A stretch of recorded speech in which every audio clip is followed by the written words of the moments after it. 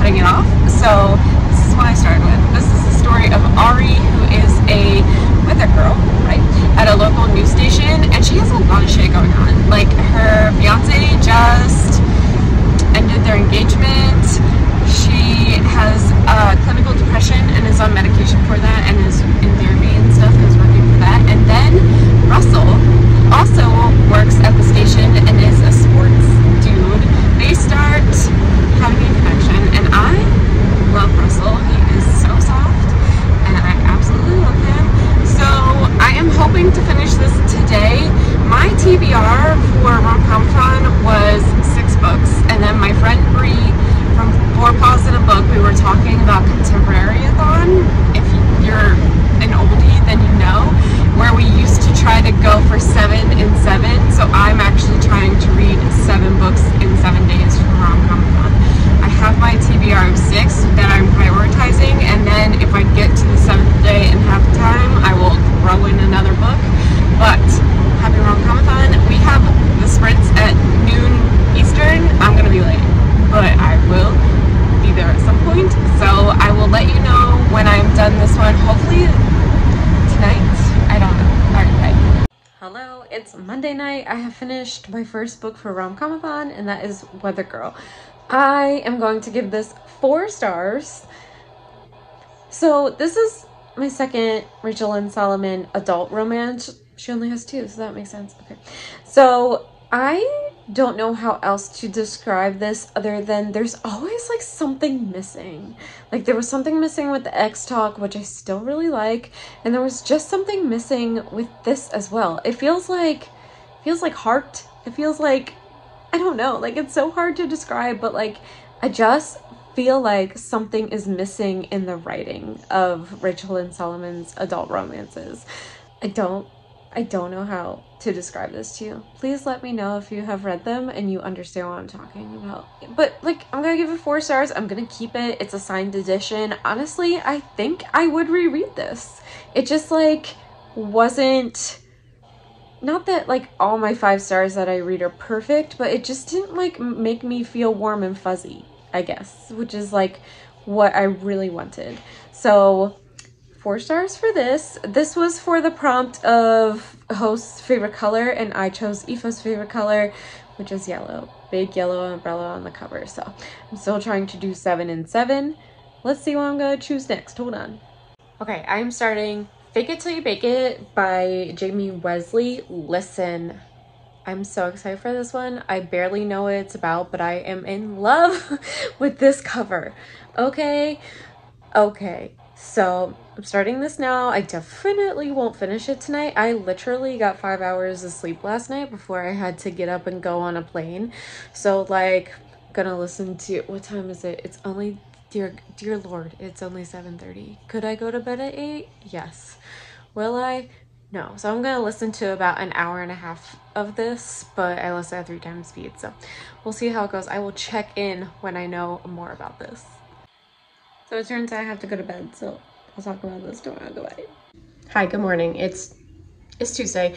I am far enough into this now that I can tell you what it's about. This is the story of, hold on, Jada, who is about to turn 26 and has like no direction in her life. She doesn't know what she wants to do, but her family is like super important in science and sports, but she doesn't want to work for any part of her family. She's been to Europe. She was on a reality TV show. She's just like kind of doing her own thing. Then Donovan is a professional football player, but he also owns Sugar Blitz, which is a very popular cupcake store in San Diego. And Jada went in and kind of criticized his cupcakes and him, and it was very, and now Jada needs a job, and her grandmother helps Donovan with the cupcake shop and has asked Donovan if Jada can work there. However, the grandmother doesn't know that they already know each other, and now Jada's gonna work for Donovan at this cupcake shop, and it's enemies to lovers, or like hate to love, I assume. I did not know that going in. I just went with it because of the cover. However, I'm down. So I'll let you know more about this when I know. I'm not very far in at all, but like the plot is plotting now. So I am super excited for this. I have less than 3 hours left of the audiobook Unscribed to finish it today. I have sprints today on Lexi's channel and then sprints tonight on my channel. So I'm hoping definitely to finish this today and then pick up something else. So let's do this. I'll let you know. But so far, immaculate. Please, we have enemies to lovers and fake dating. Oh my god. Okay, so the reason that Jada and Donovan are fake dating is because Jada was on a reality show, right? And she dumped...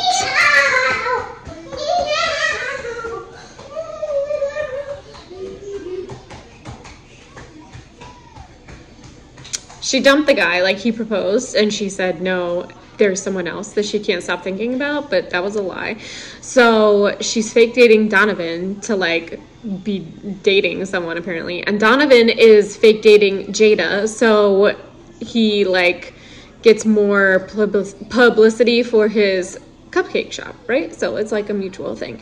Well, now John, the dude that she said no to on national television, is back in the picture, and I'm like, oh god. So I'm here for it. I'm really liking this. Hello. So I finished this and I'm gonna give it 4 stars, and the reason is because this is the same reason basically as Weather Girl that I didn't talk about, but I guess I will. There was an absolutely unnecessary 3rd act breakup in both of those books, which is why I feel like I have given them both 4 stars. I just like, it is so unnecessary. Like it happened for both of them in like the last 50 pages, and it's just like stupid. So I am gonna give this 4 stars. I'm gonna keep it though. Like I feel like this is something I would reread. Absolutely. Like I love this. I love Jada. I love Donovan. I loved all the drama. I love the happily ever after. So 4 stars for this. Give me 1 second. I'll tell you what book I'm reading next. Hello, I'm starting My Killer Vacation by Tessa Bailey. This is the group read. I am hoping to finish this today. I know I just finished a book today, but if I could finish 2 books today, that would be ideal.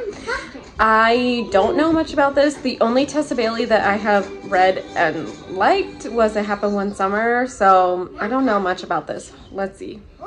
Lord. Okay, I'm listening to this audiobook, and the audiobook narrator for Miles definitely starts with an M.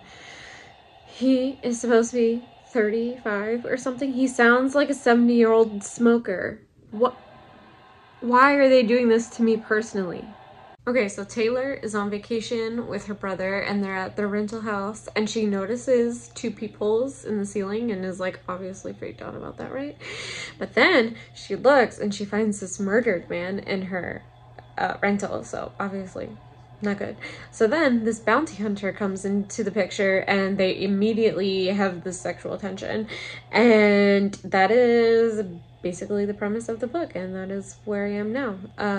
That is it. I'm on page 80. So hoping to finish this tonight. I don't know, I'm so tired. So Miles is like overprotective of Taylor, and I hate it. Like they barely know each other. He doesn't even like her that much. He just wants to have sex with her, and he's so overprotective, like following her around and stuff, and I just absolutely hate. Am I not liking this? Oh. I have a half an hour left of this audiobook, but it's after 11 and I'm so tired, so I'm just gonna finish it tomorrow. It's Wednesday. I finished My Killer Vacation by Tessa Bailey. I'm gonna give it 3 stars. There were some things I absolutely did not like, but then there were a couple chapters that really like shined through for me. Chapter 18 in particular, I really loved, and actually thought I was going to bump it up to a higher rating, but overall I'm just feeling very meh about this. I don't know whether or not to keep this. Normally I don't keep anything under 4 stars, but I'm meeting Tessa Bailey next month, and I'm wondering if I should keep it and get it signed. Let me know what you think I should do. Help me. So hold on. I am buddy reading The Flip Side by James Bailey with Nat from Nerdy Nat Reads. I am still trying to finish this today. This is big, but look at that print. It is very large. This is like 18. I'm not even kidding. This is ginormous print. I have the audiobook for this on Scribd, so hoping to finish it today. When I know what this is about, I will let you know. So I am on page 107 or chapter 11 of The Flip Side, and basically Josh proposes to his girlfriend of 4 years at the very beginning of this book, and she says no because she has been cheating on him with someone else, and also they live together and work together. So now he has lost his girlfriend, his job, and his house all in one day. So he's going back and living with his parents and trying to date again, and I don't think I like this. It's just fine. Like, I'm gonna finish it. It's not gonna be a DNF. This is just not my favorite thing I have ever read, and that's fine. I don't know. I don't know. It's just like, it's fine. I'm back because I forgot to tell you the main plot of this book is that Josh uses a coin to make like every decision for a whole year, and now we're in spring, so like anytime he needs to make a decision, he flips a coin and heads is yes and tails is no, and that is just how he's like operating his life now ever since everything got fucked up. Basically, that is like very important, and I definitely forgot, so that's it. Josh has met this woman, didn't find out her name, doesn't know where she lives, doesn't really know anything about her, but like had a very big connection with her, and then lost her in the crowd. So now he's literally traveling all over Europe to try to find her, and I actually like this. Like, this is what I like. I don't care about the coin flip. I still did not like Josh, but I like that he is trying to find what the book is calling Sunflower Girl. So it's like on social media that he's trying to find her, and I think like this is really cute. So I'm liking this plot point. I would say it has brought my star rating up a star, but like I don't know. I'm liking it more than my last clip, if that's helpful. So I finished The Flip Side. I gotta say, I did not like it. And unfortunately, I'm gonna give it 2 stars. I'm absolutely, definitely not keeping this. I just thought Josh was awful. I just did not like him as a main character. I could not feel any kind of emotion except annoyed by him. But I did finish a book today, so that's something. I'm not trying to boast, but it's only day 3 of RomComAthon, and I have finished 4 books. So I'm gonna start The Wedding Crasher by Mia Sosa. I'm on sprints, and Aoife told me to pick up this one, so I am. I don't know much about this except that I think it's fake dating, which I absolutely love fake dating. Like, I'm a hoe for fake dating. So I'm going to read this. And I don't think I'm gonna finish it tonight. I don't know how long the audiobook is at 3 times speed, but I will definitely absolutely finish it tomorrow. So hoping to get through a good portion of this today though. So Nat just messaged me and let me know that she DNF'd The Flip Side.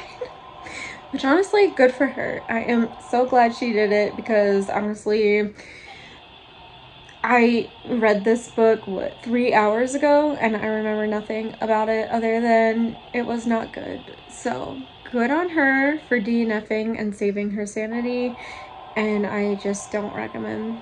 Also, there's no smut, which like doesn't need to happen in a rom-com, but like I personally would like to happen it to happen in a rom-com. So this book was just overall a big disappointment. So it was not a good buddy read.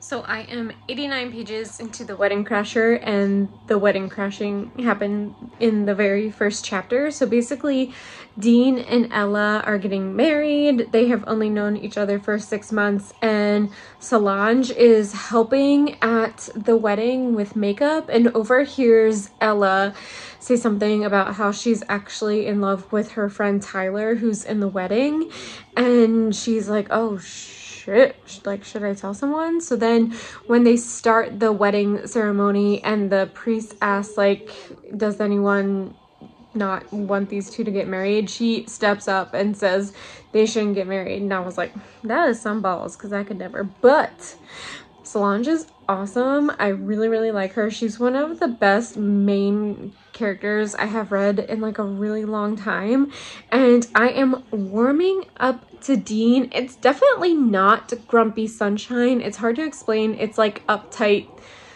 not uptight, I don't know. It's like uptight and chaos, and Dean is very uptight. He's a lawyer, and Solange is more of a free spirit, and she like works with gardens and helps people, and it's just like opposites attract basically. And I am really liking it. It's a really fast pace. So the premise is now that they are fake dating so Dean can get a partnership at the law firm, and they're like really, really trying to sell it. So they're really trying to get to know each other.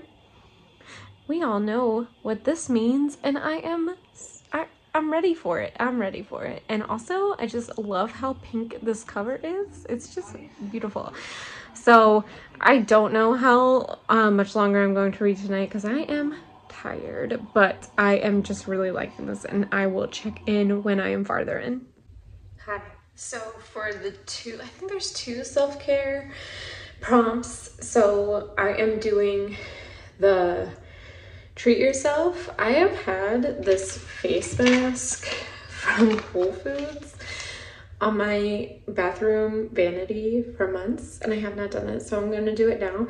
And I also bought 2 books. I bought Tampa, and I bought, I think it's called The Girl Next Door. So those are coming. So I'm still listening to The Wedding Crasher. I'm really liking it. So I'm gonna do this and let it stay on for 15 minutes. I'm gonna treat myself to that. I'll show you my face in this face mask for the vlog. It's Thursday. I finished The Wedding Crasher by Mia Sosa. I'm gonna give it 5 stars. This is by far the best book I've read for RomComAthon so far.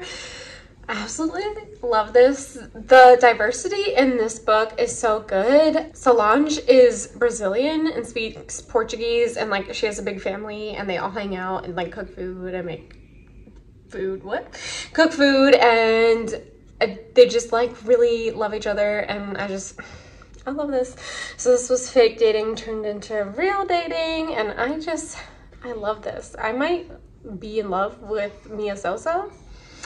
So that's good. I feel like after this book, she's gonna be an auto-buy author for me. Also, I just really like that this took place in DC and Maryland, because some of the places they were talking about I had been. So I always think that's really cool, and that's just like a me thing. But I'm going to take the rest of the afternoon off, and then I have sprints tonight on Lexi's channel, and I am going to start my last book on my TBR, which is The Romance Recipe, and that is for queer representation. And then if I finish that before Monday, which I think I will find more books to read for RomComAthon. So yes, this was my 5th book for RomComAthon, and it is day 4. So very proud of myself. Okay, so I am 67 pages into The Romance Recipe. I'm loving it already, shut up. But this follows Amy, who is the restaurant owner, and the restaurant is struggling, and she is trying to like jazz it up and figure out like what can make it better.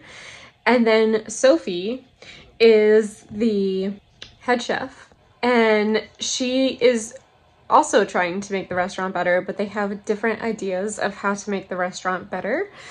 But Amy is a lesbian, and Sophie has just come out as bisexual, and they don't like, no, I mean like Sophie knows that Amy is a lesbian, but Amy doesn't know that Sophie is bi.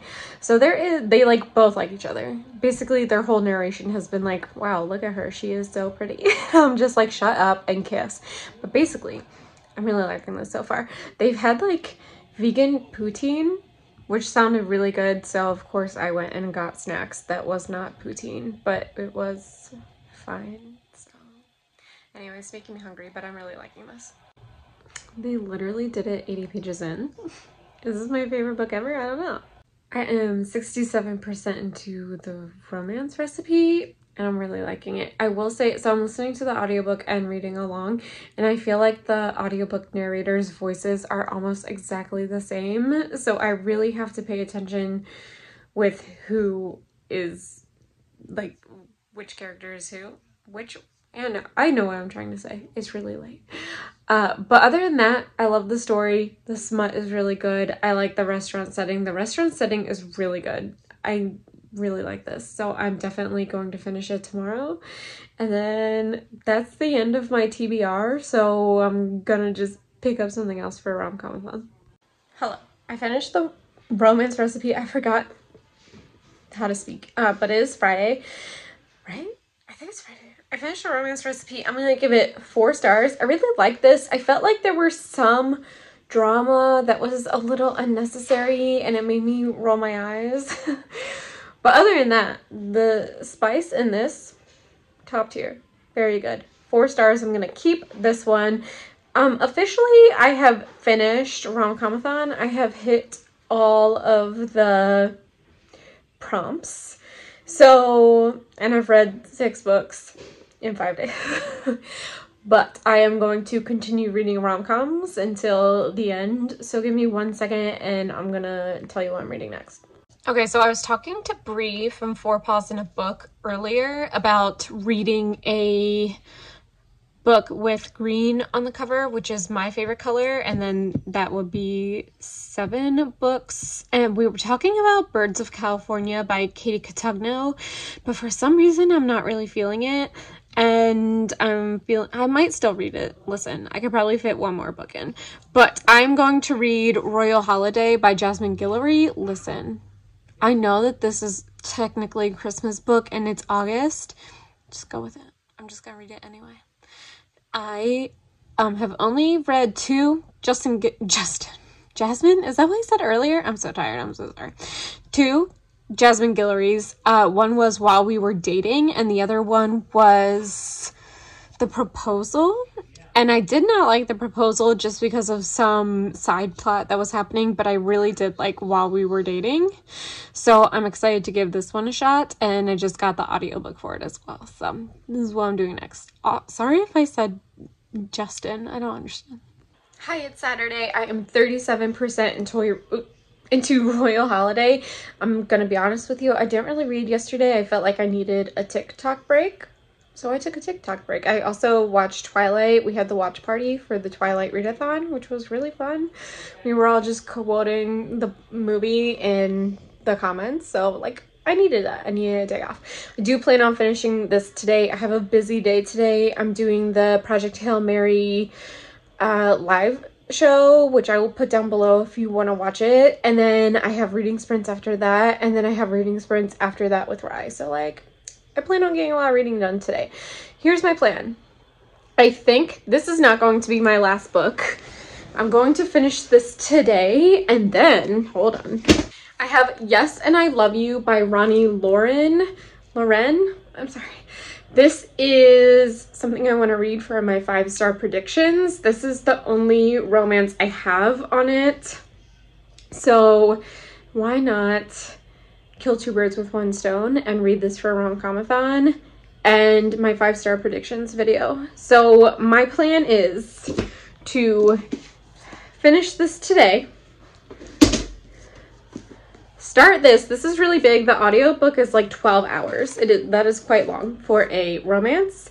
So start this probably tonight on Rise sprints. Take the day easy tomorrow. I don't know if I'll get a lot of reading done. I have to edit a couple videos at night. I might just hang out with Rowan and Theo and Caslin, you know, an easy, chill day. And then finish this for the last day of RomComAthon on Monday. And then I'll have that video out and it'll be good. So that's what I'm thinking, and that will be 8 books for RomComAthon. So let's go. I'll let you know. Oh, let me tell you what this is about. Okay, I believe that this is book 4 in the series. I am completely out of order, which is fine. So Maddie is I believe, one of the main characters of another book, but this is about her mom, and they go on a royal holiday, obviously, to London, and they're like staying with the fucking queen. Is that realistic? No. Also, I don't think the writing is great. This is super short. It's teeny tiny. The audiobook is 7 hours. I'm listening at 3 times speed, so it's very fast, but it's like a insta love, but like later in life romance, which I really like. I think it's super cute, but the writing is not my favorite, but I think the story overall is really good. So I'm liking it. It's an easy read, so we'll see how this goes. Gonna finish it today. I will check back in later. I finished Royal Holiday, and I can say without a doubt that I did not like this, like, at all. And like, I don't know what to say. I'm gonna give it 2 stars, mostly because I finished it, which is just a feat, but I just didn't care about this. And like, I don't know, like, I feel like I would have liked a story of someone in their 50s or 60s finding love, but them just like meeting the queen and stuff was so stupid that like, it just, no. Like, in theory, I think this could have been a good book, but the whole other like plot about being with the queen, dumb. Also, I have not read a lot of just Jasmine Guillory, but this just, the writing was just off. Like, it felt so stilted. It did not, like, the writing was not good. This was not good writing. Unfortunately, this is signed and personalized to me, and I'm still gonna try to sell it, but like, oh my god, I do not recommend this one. My favorite of the ones that I have read so far is While We Were Dating. I thought that was really good and really spicy. I don't really have anything good to say about this one, so. Okay, so in theory, this will be my last book for RomComAthon, because I feel like I'm gonna take the day off a little bit tomorrow during the day and just hang out with the kids and stuff, and then I will finish it on Monday. So I'm on sprints on Lexi's channel, and then immediately going on sprints on Rye's channel, so I'm gonna be on sprints for literally hours. I feel like I can get a good chunk of this done, take off Sunday, like do the live show for my killer vacation and everything, and then pick this up on Monday during my sprints, and then I'll be done RomComAthon and I'll have finished 8 books. So I'm really excited for this. Hoping this is 5 stars, obviously, because the other books that I read for my 5-star predictions have been 5 stars. So let's see. Okay, so I'm 91 pages into Yes and I Love You, and there is so much happening, but not in a bad way, just in a way that like, it's hard for me to describe all of the things that are happening in a short clip. So here we go. Holland is a movie entertainment critic, but she goes under a pen name, and she works in like this office building to get out of the house because she has severe anxiety because she has Tourette's and she can't control her tics, and her tics are mostly in her face. So she is really anxious about people seeing her tics and like calling her out and people thinking that she's being rude because she can't control her face, basically.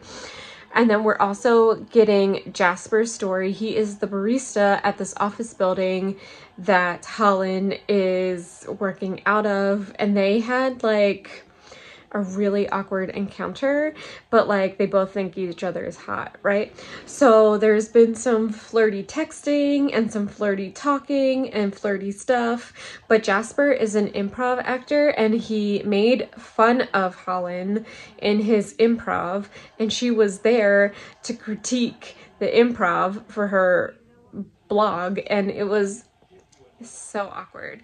And then so now the plot is really starting to happen. Like, she's forgiven him. Are they going to be friends? Is something else happening? I really like Holland, and I really like Jasper, and I just am interested to see where this is going to go. I personally have not read any book where the main character has Tourette's, so I think that that's really interesting. And I really like Jasper's story. He was a foster kid, so like that's what I'm saying. There's just so much going on with this book, but it's not in a bad way. It's just like a lot to keep track of, but I'm liking it so far.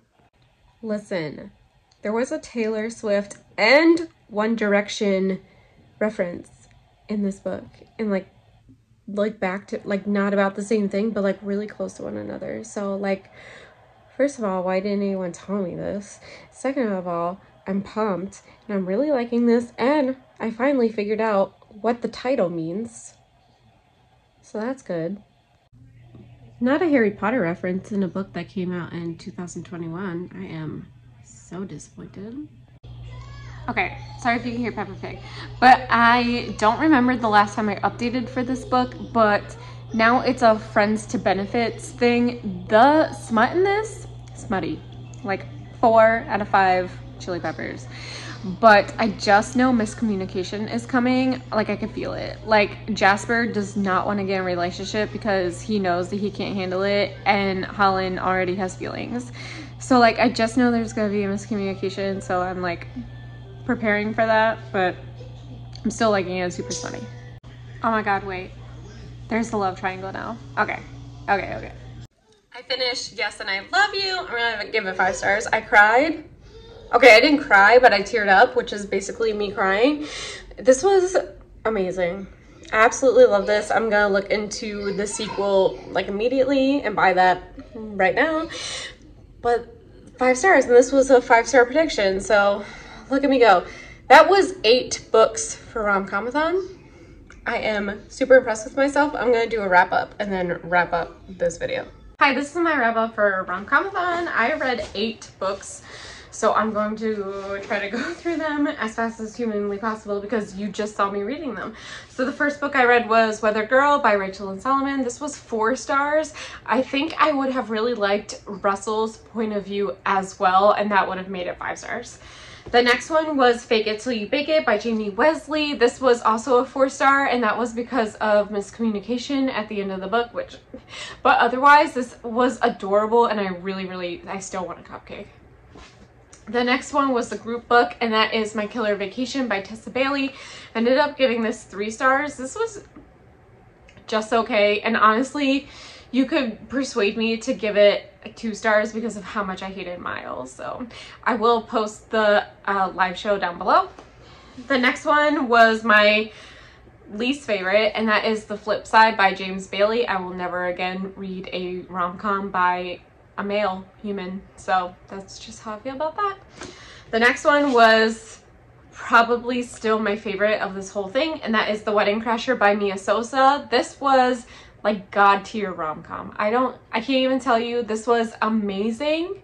I highly recommend this one for everyone. The next one was The Romance Recipe by Ruby Barrett. I absolutely love this one. I will tell you that I did not really care for this plot, but the smut was just so good. 4 stars. The next one was my second least favorite, and that is Royal Holiday by Jasmine Guillory. I got nothing really good to say about this one. It's part of a series and you can just completely skip this one. I wish I would have. And then my second favorite of this readathon was Yes and I Love You by Ronnie Lauren. I have already bought the second one of this series. This one made me tear up. I had a great time listening to this one. The smut. So I set out a goal to read 7 and 7 and somehow managed to read 8 and 7. I am very proud of myself and very tired. I hope everyone who participated in RomComAthon had such a good time. We will definitely be doing this again, and I will see you in the next video. Bye!